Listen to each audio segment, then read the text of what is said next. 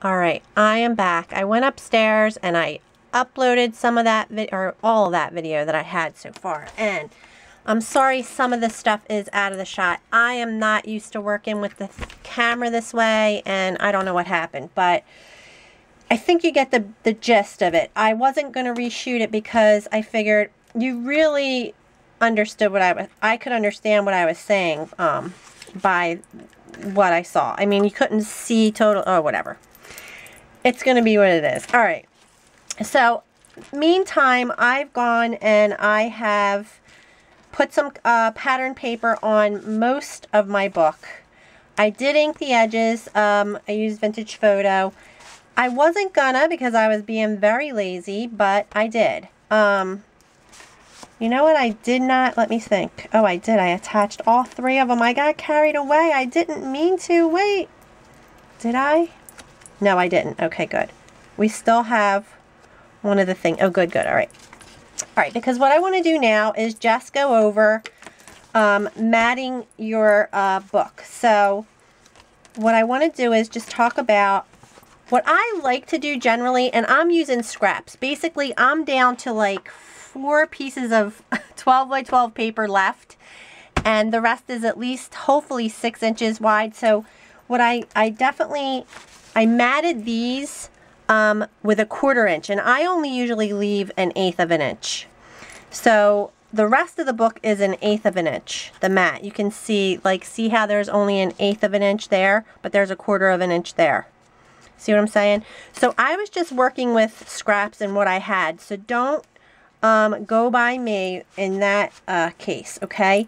You can mat yours however you would normally mat yours. And by mat, I mean put this decorative paper onto your card and onto your book. That's called matting, evidently. Okay. So I've gone ahead and I've cut. This is the first time I ever did this, but I wanted to do this to make it quick, right? I measured each page first, how I wanted to mat, and I just wrote it down on the surface because you're covering it anyway. So then when I came to the page, because I do like to coordinate, kind of coordinate the paper. Like this is kind of brown and green and a little bit of blue, so I did the mats on the tags in blue and then did this one green. So it was the first time I ever did that, but literally every place I needed a mat, I wrote the measurement on the page like this. Can you see that? So I would suggest that. That's like a really great thing to do. The only thing I have a definite true measurement for is the mats for the tags. So, and it says small mat and large mat, but those were, I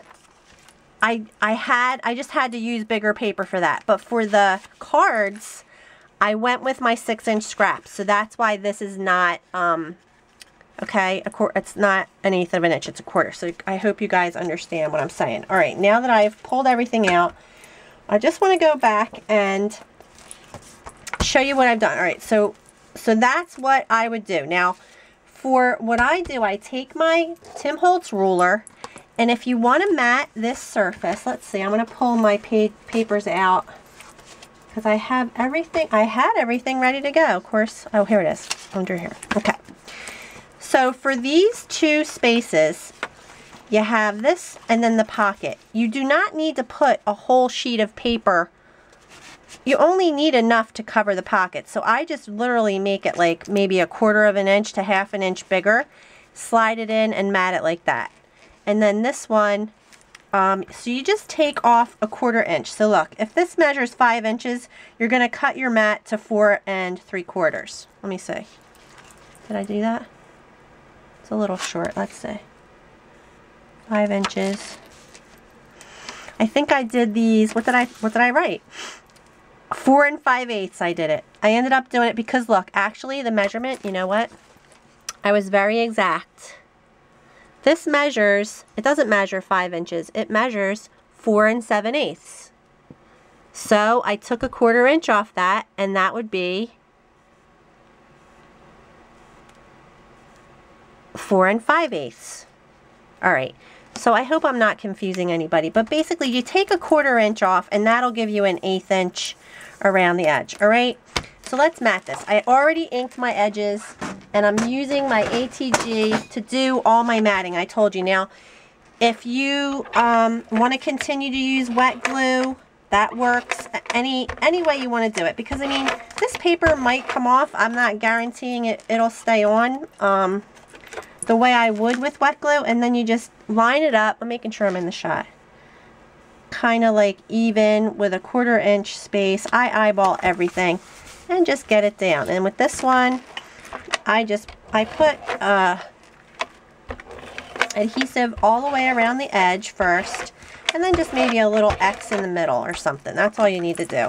And with this one, I stick it under and just get one side of it lined up and then stick it down. And there you go. So that's matted now. Now for this side, I want to show you this. I'm going to use this piece of paper. I've already inked the edges, and this is 7 by 4 7/8. But remember, this is the back of the envelope where the flap used to cover that spot. So when you're doing this, I am going to use a little piece, a little wet glue on this, because this is weird. Like, this dried hard because it's got the wet glue under it. It's like weird. It's bent.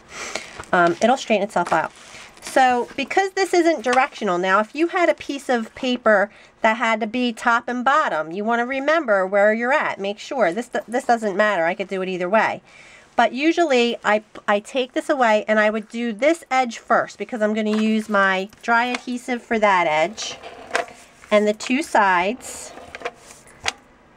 And then I go down the middle with dry adhesive and kind of fill in that area. Can you see that? So that side. And then I'm just going to take and run a line of wet glue along this edge. And I don't know why I do this. I just want to make sure it doesn't, the pocket area or this area here adheres. I don't know. It's just how I've done it for forever. And this is kind of a wonky page, so I'm just going to line this up as best I can with a 1/4 inch, or I'm sorry, an 1/8 of an inch matting area. And lay it down and push that and get my little, it's bendy. It's like really bendy. It's warpy. I don't know why it dried warpy. See how it's warpy? It'll be fine. I'll put paper on the front of it. And then the only other thing that there could be an issue with is when you put your, what is it called? The card in that pocket, it won't go down all the way because, where am I? Where's my page? This, you have to make sure it's like open enough down there. So I'm just going to stick my ruler and show you what I see. This I can already see it's not adhered. It's because that's weird. So I'm going to burnish a little more. Use my paper towel and burnish. You know, you could use this thing, whatever this is called, too. But it's a lot rougher. I'm very rough. That's why I use paper towel a lot, because I can just rub it. Hopefully I'm in the shot. Yeah, I'm sorry that I wasn't in the shot. I'm not used to shooting with this to the side of me. So that is done. That's all matted. Let me see how this pocket is working out. Yeah, see, it didn't adhere down there at all. I don't know why. I think, of course, because I'm on camera. You know what I'm going to do? I'm going to squirt a little bit under here and hope for the best. And you know what? It's not the worst thing in the world if it doesn't all adhere, because the pocket isn't, it's not like it's going to have something falling out of it. It's just to hold it, the note card. So it's, the note card kind of stops itself because it has a hinge. So it's not the worst thing in the world, but you do want to make sure this gets adhered. You know what? It probably would be better to use just the thin line tape or whatever. This, what is the freaking, I can't remember what it's called. I can't. Anyway, I don't know why I just used wet glue, and I did it on the whole book. So let's see, here's another pocket. Let's see how that one adhered. Oh, that's not one of those kind. There's like, I think there's like 3 of those kind. I think this is one. Yeah, this is one. So I'm going to stick it in there. Oh, that's totally adhered. That's adhered. So yeah, so just listen, I'm rushing through this and I just want to make sure I tell you the information. Take your time and do it the way you would normally do your crafts, with the attention that you would normally pay to your crafts, and do a good job. This actually, I'm not disappointed. I think it turned out sweet. It's very cute. I think anybody would be happy to receive it. I'm going to add this this paper collection has some of these cut aparts in here. So I'll add some of these to some of the pages that like just seem plain, you know, like maybe stick something up here in the corner for her to write dates on, or little notes about the picture. But mostly I just want her to put pictures on here. A photo will go there, and then I'll put like love bug or something above it, you know. And then this is a cute mat, doesn't really need anything. But that is mainly what I'll do. I mean, you can put paper clips in here and clip things. I mean, all right, so let me finish what I was doing. So I'm going to mat now the two pockets. I got ahead of myself and I already matted one side of them, but I'm going to mat the other side so you can see. And these are a specific measurement. They are 4 1/4 by 7 1/4 for the big one, and 4 1/4 by 5 1/4 for the little one. And that's leaving an 1/8 of an inch room, and that's normally what I leave. So I like just an 1/8 of an inch around the edge for a border when I mat things normally. But because I was using scraps, I went a little bigger on the note cards. So just make sure you get, about an 1/8 of an inch. I'm eyeballing, see? And then so yeah, that's pretty centered. Get it on there. So see how there's just that 1/8 of an inch on the edge? You see it better with the blue, I guess. All right, and do the same thing on your little one. And then I'll put those in and let you see how, I mean, I don't really think you need to see this, I guess. Put this. I like this paisley paper. I had it's a scrap and I didn't have a lot of it. I didn't use a lot of it. Oh, see, I didn't go far enough to that side, so this side is a little small. But that's okay. I'm good with it. I will put the brown side in there, and I will put the brown side up here. You know what the other thing is? I've done a lot of times in my in these books is I use a circle punch, and I'm going to grab it real quick. It's right here. This circle punch, I don't know what size it is. It doesn't say. It's like an inch. It's about an inch. I would take this. I think I might do it. I'm not sure. It kind of looks fine without it, but you can still do this, and I would suggest you do it after matting everything, because you don't want to have to punch. Okay. So basically you would just slip this little part under here and go to like halfway down the circle and punch. So and you would just have it on this side, because you don't really need it on this side. You would pull the tag out from this side. I'm not sure if I'm going to do that, but that is something that I have done a lot on my mini albums. So now the next thing we want to do is, now that everything is matted, I'm going to take these out just for a sec. We're going to adhere this little piece of card to the bottom. Now I didn't ink any of these. I just didn't feel like, I thought I'm just going to have to ink the whole doggone book if I start inking everything. So I'm going to show you how I use the wet glue again, because this is part of the construction. I go halfway up one side and then down to halfway up the other, and kind of fill this area in. And that way, if you wanted to stick a little note or something under there, there's a little edge that you could do that with. Probably, I don't know, might not be that big, but that's why she makes hers a little wider. Like if you had another 1/2 inch on here, it would definitely hold a little journaling card or something. And just kind of put that evenly on the page and squeeze. Get that on the bottom, squeeze out your extra. See what's going on this side.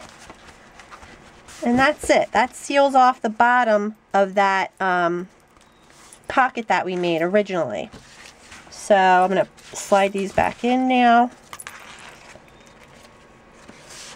So you have my battery's going to die, and I'm charging one upstairs now. But this feels good, actually. You know what you can always do? Oops, I'm bending that. Check your pockets like this. I just use my ruler and I gently push down, kind of push. And I can feel the bottom of the ruler on the bottom of this pocket, and I'm just kind of wiggle and make it have a little more room. And that's just a good way to nudge your paper to get, that's nice, okay? So let's see, I think I'm all matted. I finished this one already. I already did this one. I did, you know, it depends how you put these in. You could put it in on that side, you could put it on this side. So you have a note card in every, they're double matted. I didn't double mat all these yet, but I just matted one side so you could see. I'll finish it. Alright, so the next thing we're going to do, I think I'm going to have to charge more batteries. But see, look, this is already getting fatter. So it's a good thing we have this gusset. See, I'm out of the shot. Because it's already getting fatter with adding all the matting and the double, you know, all the double-sided paper and stuff. It starts to get fat. So you want your cover to be able to, and plus that wonky page now I have, which is weird. But I'm going to come back and, you know what else do I have here? I think I'm still missing one of these. Yes, I am, because this goes here. So I'll mat this and put this here. And make sure I have everything. And then I still have one more.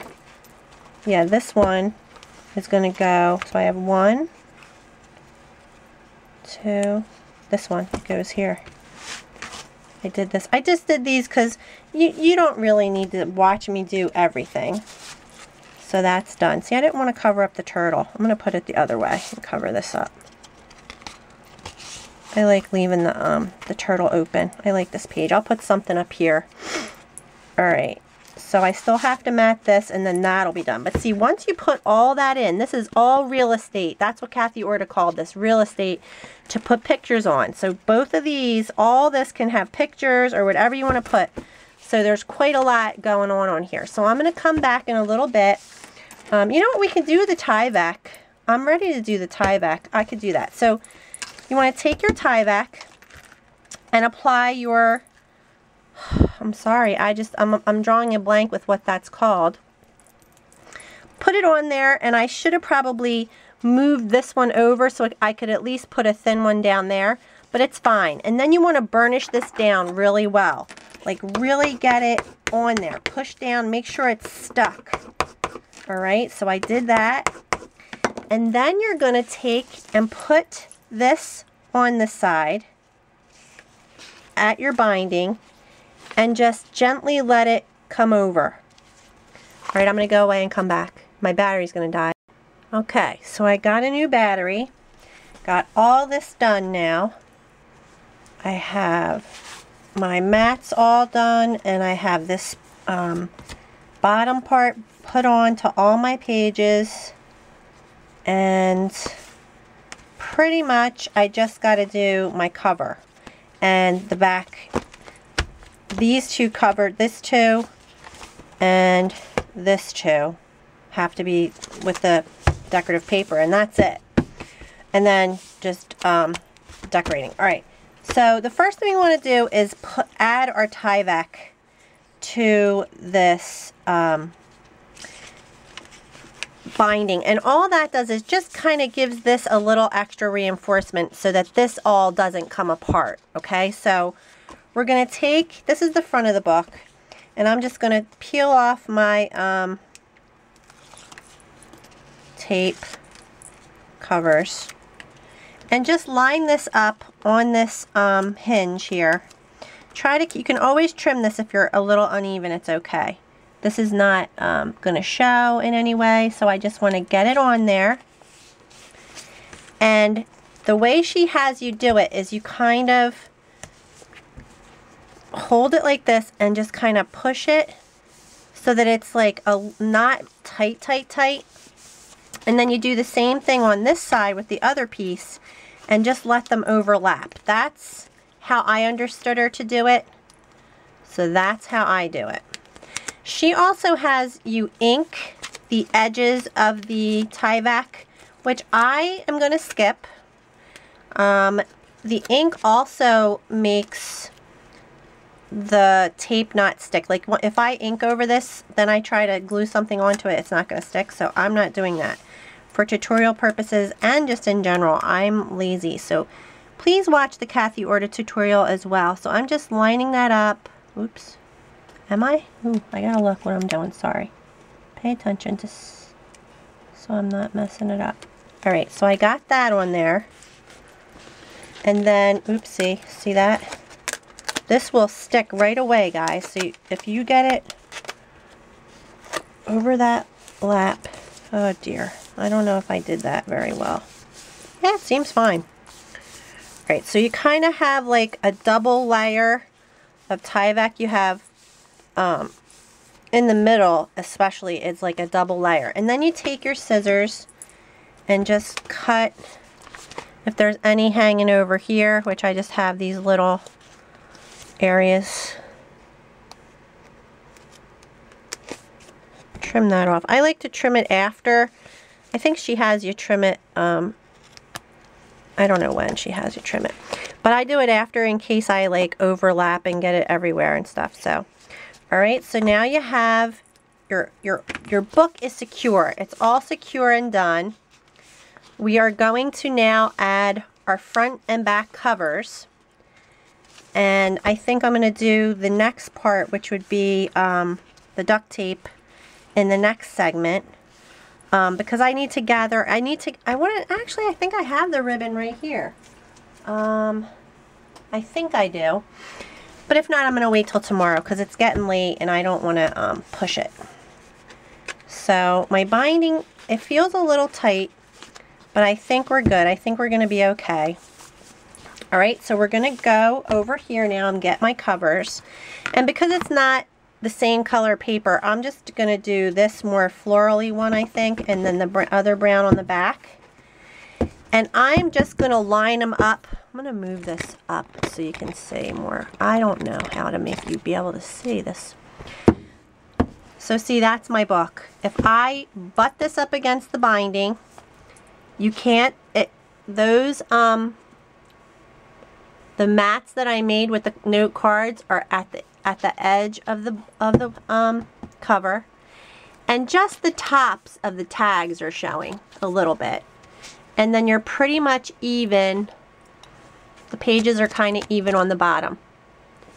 All right, so that's like a really good fit. So when I adhere this, I want to make sure that I put that right to the edge. Seems a little warpy. Everything's warping on me. And that may be a part of the wet glue too, because the wetness absorbs into the paper. You know what I mean? So it may change the shape of things. So, hey, I'm not an expert. This is just how I've done it and my experience. So, you know, if maybe you know better. So, I am going to attempt to line this up on that score line that I did originally on this hinge. So this line here that goes across, it's a little bit, I'm trying to get the bend, the fold back to it because the tyvek kind of took it away. And then make sure I like, okay, so if there's any part of the paper that you don't like, put that on the binding side and leave the nice side for the side of the book that's going to be opening and stuff. So I think I want to put this side on my binding. And I think I want to use the line tape for this. I really do, because this is where the duct tape really comes in handy because, let me see where we're at, 6 minutes. Because it holds it from the other side. This will hold it from the bottom, and then we're also going to use the decorative tape. Oops, see, that's too wide. I gotta go with a smaller piece. And this is not the same brand. It's the American Crafts or something. It's not as strong. I don't think it's as good, nearly as good as the original one. And I'm glad that's from my local craft store, which I only go every now and then. But I'm glad she switched back because it was crap. It wasn't good. I think she tried to switch to a different brand, but she ended up going back to it. And I really burnished this down really well to that Tyvek, because the Tyvek has like this shiny surface a little bit. Doesn't really adhere very well to glue and stuff. All right, guys, so this is it. All the pressure right here of getting our book. Let me make sure I have the right side again. Now I want to put this. I'll probably ink the edges of this, because when you go over, so yeah, I'll ink the edges of this just to kind of hide any cracks or, you know, blemishes. But this is I'm going to put this part on here, so I'm going to go ahead and do it because we're running out of time. It's 7. I'm going to just use this tape right now. Then we're going to do duct tape to the other side of it. So I have no thumbnails. Okay. So I'm going to do my best to eyeball this and get it on here along that edge and keep it straight as well. I'm going to do it this way, I think. I know you can't see what I'm doing, but you understand what I'm doing. Don't you? Don't you? I know you do. Alright, so I'm just eyeballing and hoping for the best. Always hope for the best. Alright, I think I'm good. I think I'm good, guys. I think I killed it. Push that down, burnish it down, and that's basically it. That's how you add. I mean, I think you can see that it's pretty butt up against there. This is pretty straight. It looks pretty straight. Let's go ahead and do the back one. I'm at 8:44. If I would have added this sooner, I could have probably beat the time. But you know, the second half wasn't planned at all. I hadn't planned any of this. This is off the cuff. So we're at 9 minutes. I'm going to come back.